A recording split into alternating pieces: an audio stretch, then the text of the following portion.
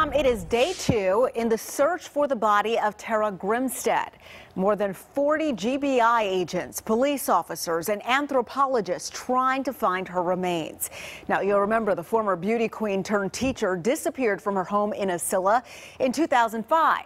Her case gained national attention, and for more than a decade, it remained one of the state's most notorious missing persons cases. Well, then, just last week, the GBI announced they'd arrested Ryan Duke for Grinstead's murder. He'd been a student at the school where she taught, but a big question remains. Where is Grinstead's body? Investigators hope they'll find it in the pecan grove they're searching in Ben Hill County. It's not far from Grinstead's home in Ocilla. Fox 5's Portia Bruner has been in the Ben Hill County for the last 2 days and joins us live with the latest. Portia? Yeah, and Sinead just got off the phone with Randy Hudson. He is the owner of Hudson Pecans. He said that he and his family, their hearts, their prayers, their thoughts, their condolences are with the family of Tara Grinstead. He also told me that he and his staff are working very closely with the GBI and other local law enforcement agencies here to try to get this resolved and try to get the answers that this family so desperately needs. I can tell you in the meantime, though, GBI agents arrived here just after 6 o'clock this morning, and they still haven't left.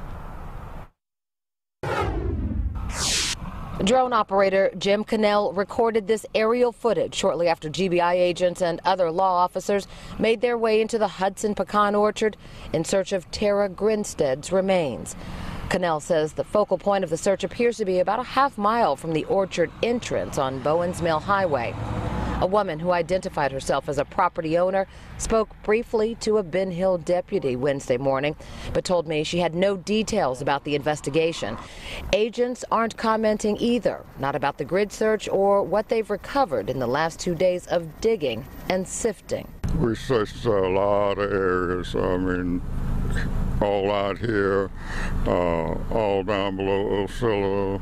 James Wilcox was one of the many Ben Hill County residents who volunteered on several search efforts after the school teacher and pageant winner vanished from her Ocilla home in October 2005. It was an experience that everybody was interested in to try to find her because it was such a shock to hear that somebody that close to Ocilla was missing.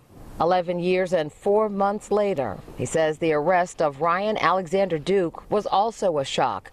GBI agents say Duke was once a student at Irwin County High School when Grinstead was a history teacher there.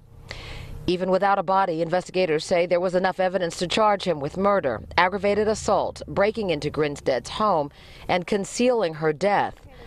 Tips received since Duke's February 23rd arrest led investigators to this orchard, located only 10 miles from the pageant queen's home. I wonder how it come about that they finally found somebody. I can tell you that gag order is still in place, imposed by a judge yesterday after the GBI made their final statements about this case. At this point, we're just waiting to see at what point that convoy of agents and investigators leaves. I can also tell you I did ask Randy Hudson if there was any possibility that any members of his family, extended members of his family, could be connected to this case. He simply said, I'll have to refer that question to the GBI.